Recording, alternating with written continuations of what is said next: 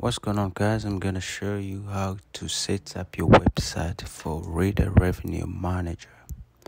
So as you can see, Reader Revenue Manager is a new way to let you set up a subscription for your website for news. So you're gonna set up a price regarding what you publish, what you put out there for people to read. So it's a new way to make money on Google News. So first of all, your website has to be approved in Google News Publish Center. Your website has to be approved. As you can see, my website is live and it's approved. So in order to get your website to Google News Publish Center, that's another story. You can check online how to get your website on Google News Manager. So what we're gonna focus on is how to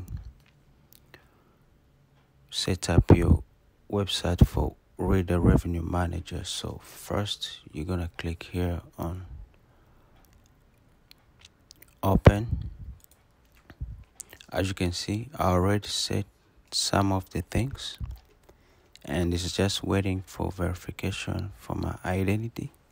So it's very easy, just 3 simple steps and you finished. So what we're gonna start with is the price. So you can choose what you want your website to be, either subscription or contribution. So for me, since this is new to me, I'm just trying to see what this is going to be about. So I'm not gonna do a subscription for now. I'm just gonna try to see how this is gonna work. So maybe in case later I'm gonna change. So I'm just gonna click on contribution. When you click on contribution, you come here to create and pricing. So this is what your pricing is going to be. If it's one time to read, I put $2, but you can also change that. You can change that to either 3, 4, or whatever it is. So easy stuff. So members, so this is where you're gonna see your members when you have more subscribers who subscribe to your website. This is where they're gonna show up.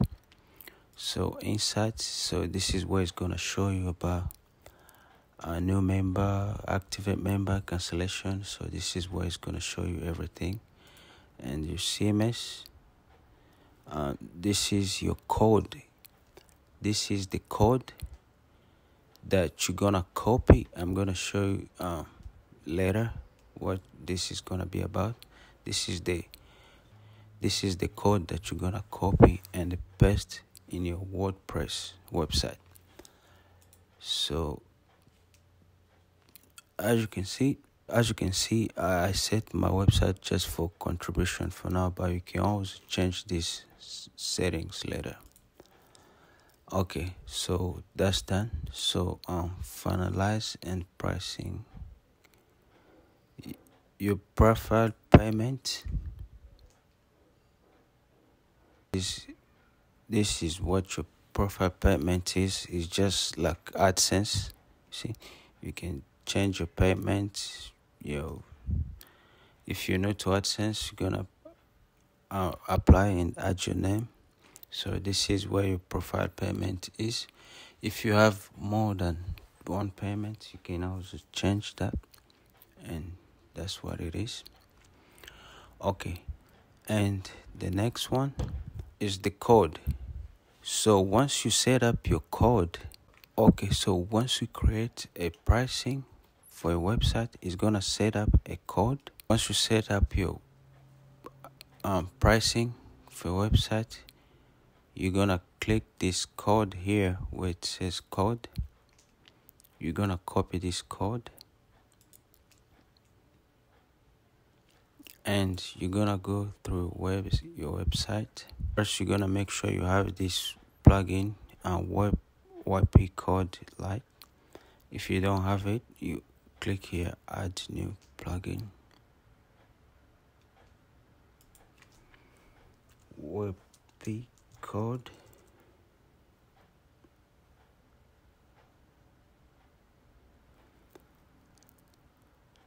As you can see, I already have it and I already activated. So once this plugin is activated, you're gonna come down here to code and you're gonna click here to add a Spinet. So you're gonna click there and you're gonna click here where it says add a custom new Spinet. Gonna click there.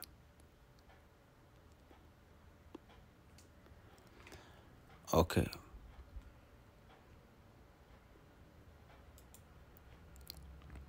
So once you're here, you go to your code, you view your code, you copy your code, you come here, you're gonna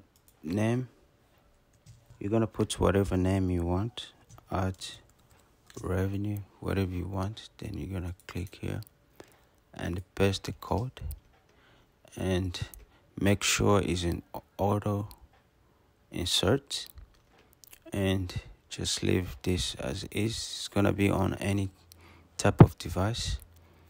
And yeah, and make sure this priority is on 10. Okay, so then you're gonna click here active and you're gonna save. Click here on save.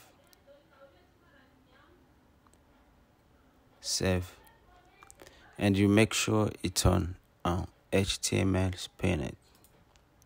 You're gonna click on save. So I already have a code, so I'm not gonna add more code. You're gonna click done. It's gonna give you all this blue stick. Okay, so verify your website. So your website is already being verified on website, like I told you before. So and then for ID verification, you're gonna accept the term and condition and you're gonna click on verify identity. It's gonna be on the front of your ID and the back of your ID, and that's all it's gonna take. So that's pretty much it, guys. If you find this video helpful, please give me a thumbs up, subscribe to the channel. Guys, please subscribe to the channel